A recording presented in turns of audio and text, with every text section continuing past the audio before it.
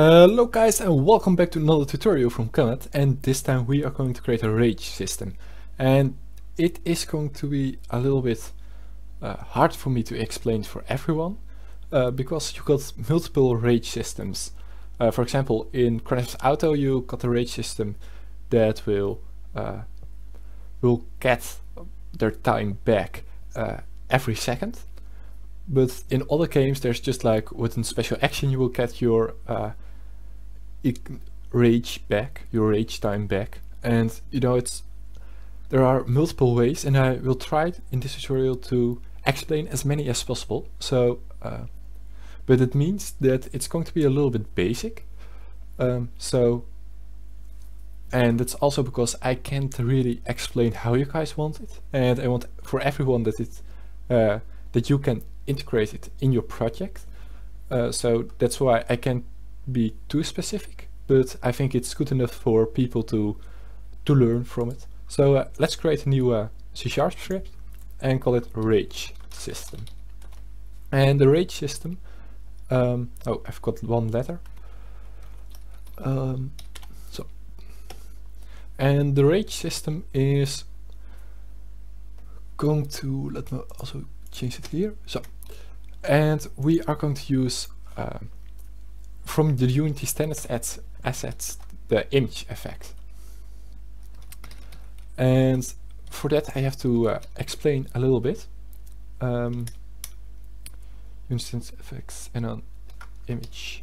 Oh, I think it didn't. Yeah, I didn't import it. So let me just come back to you guys when I imported it, and then I can directly explain how for some image effects there are some problems, and you can solve that very easily, but I also have to explain that. So I will just came back to you in a minute and I will explain that. Alright guys, so I just imported all the Unity standard assets, and to use the image effect you have to put this line before the actual script. For this tutorial we are going to use the VignetteAndChromaticAberration effect, but for example you want to use the fish E, and that's one of the few scripts that has a little bit of a mistake inside it. So normally you will just you want to use this script, so you can just put, but fish E, it doesn't recognize it, and that's because it isn't public. So we have to change that, at least if you want to use it, and you can just quickly see it, quickly open the script itself. It can also, I only know it from fishy, but it can also be with maybe some other scripts, but you have just add here public, and save it, keep line endings, and now you can just also use the fishy. So now I explained that, we are going to use the vignette and all the other things, and we're going to call it effect. Here we are going to also create a public float rage XP, and also a public bool is rage.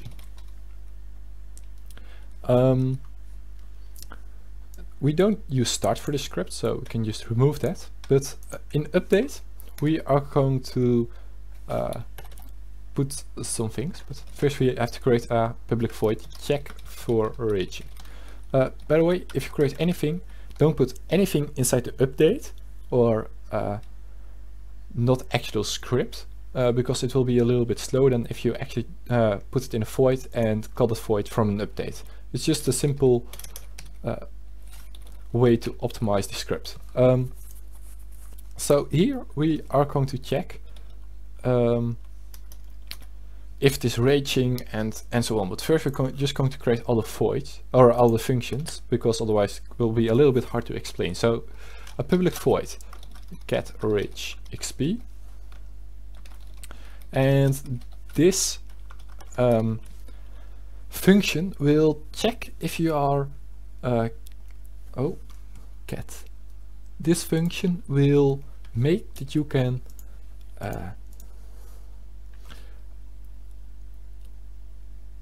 add towards the time of the rage. You can just add something towards it. So for example, if you attack or if you kill somebody, you get as a reward 10 seconds that you can rage, so you will just get here 10 seconds.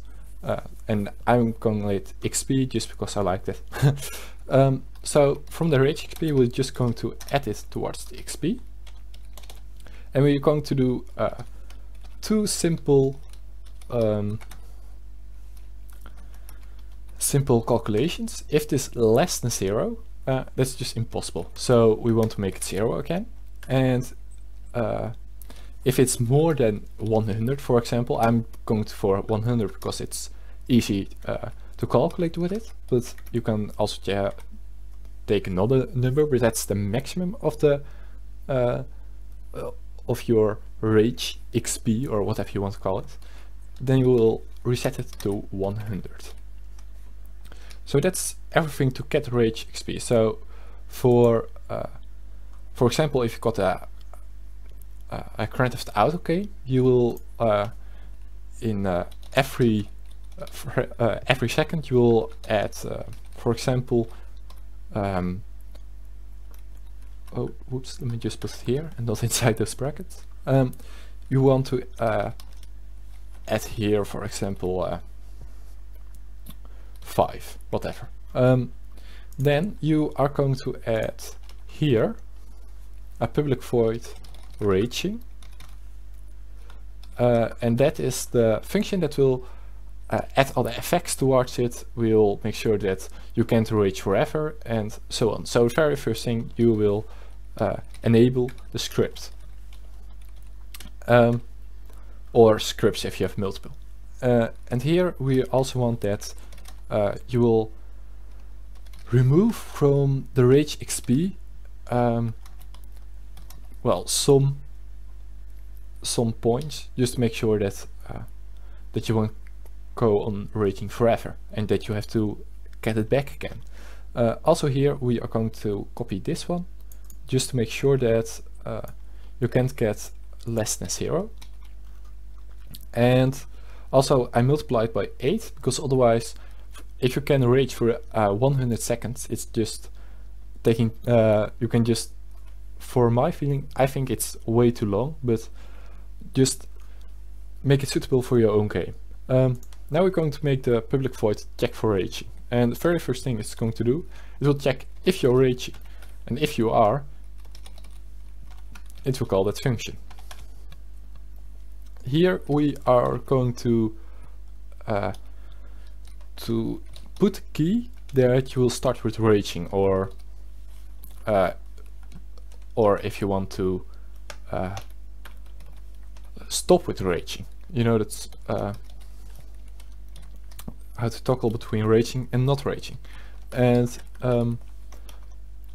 this is a simple trick. If you want a bool that every time you press one key and you want to make the bool is negative from it. So for example, if this is true, you will set it to false, and if it's false, you will you want to set it to true.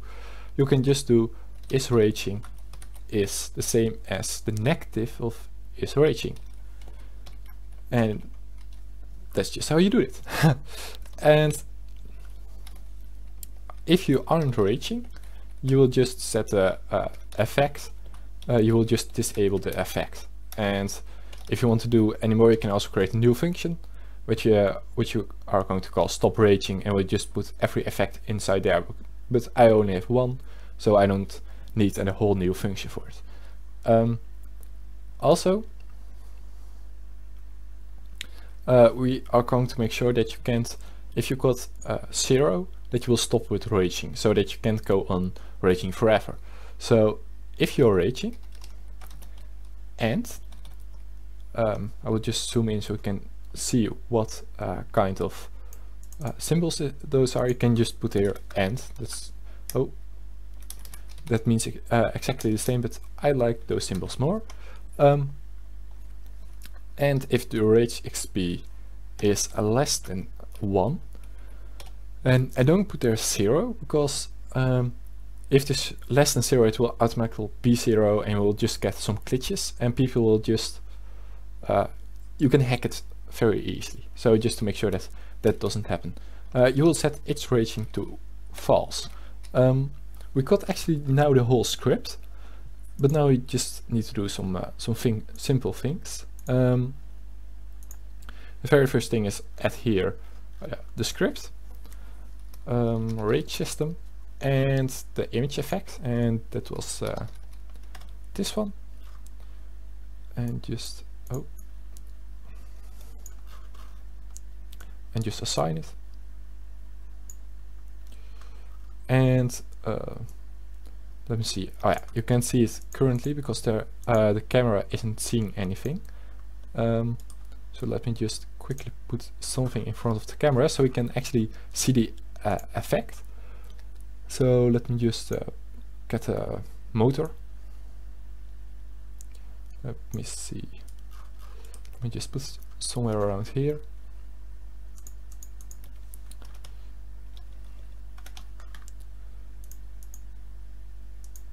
And I just want to make sure that you guys can see that what exactly is happening around here. Alright, so this is visible enough for me. So for example, I'll just put it way too high, but for example, this is how it will look like. You will just put, I will just start it right now, and because I will get every second 10, yeah, it's way too high by the way, it just gets me this, it will just get me 100, and if I press Q, you will slowly getting less. You see that there's a problem with this system, and we're going to fix this right now, because every frame it's adding 10, but you won't get you won't remove that much. So that's why you have to do one last thing, and that's just only for if you are using the Grand Theft Auto system, where it will call every frame. So if you aren't raging, only then you will get like the rage XP, otherwise you won't get it. And also if you are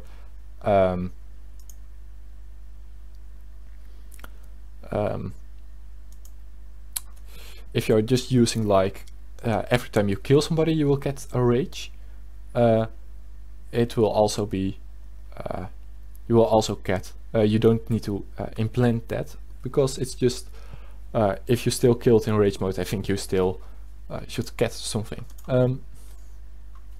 So as you can see, now it is raging, now it is getting less XP, and if it will hit 0 it will just end and it isn't turning this off, it isn't disabling this, so that's probably a mistake I've made here. Maybe I've got to add something. Alright,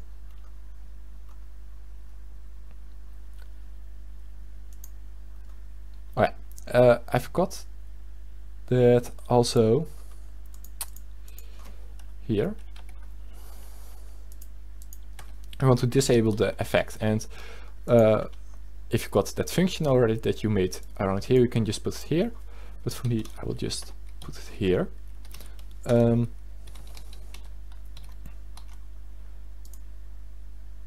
And also, before I forget it, you won't see it every time or at the start, so you just want to turn this off. But now if you press Q, we'll get it, and if it will hit 0, everything will stop. And